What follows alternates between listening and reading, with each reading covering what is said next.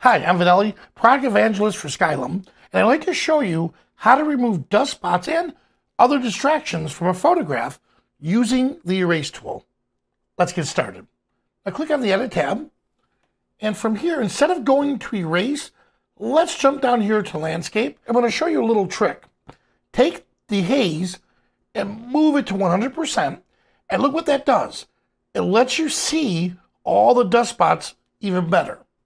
Now come over here to erase, and I'm going to adjust my brush size using the left and right bracket keys, and I'm going to select all of these dust spots.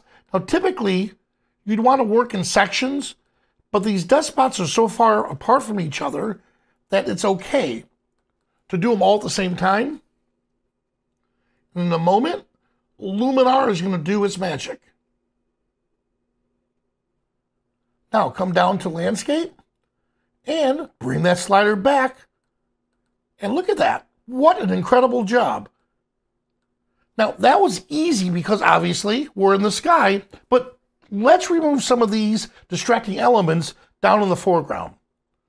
So right here, this little weed popping up, I'll click erase. And now I'm going to attack these two areas, this area here and here. But I want to do them independently. I'll get better results that way. And because that little branch or this little weed is touching, I want to come in just a little bit. That's it. Select erase. Oh, look at that. And then do the same thing with this element in the back.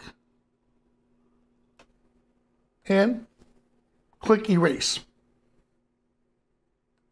Zoom out to 100%. So that's how to remove dust spots and other distractions from a photograph using the erase tool. Now visit Skylum.com for more educational videos. I'm Vanelli with the product evangelist team for Skylum. Thanks for watching.